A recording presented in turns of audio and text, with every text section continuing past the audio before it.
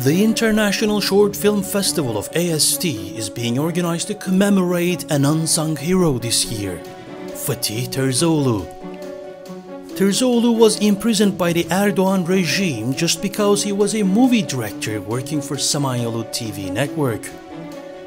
He was put in solitary confinement by the prison management, where he developed cancer, which claimed his life in a short while. This year, though, he honors our festival with his celestial presence. Fatih Terzioglu International Short Film Festival. Submission deadline October 30th, 2021. Details on silenceturkey.org.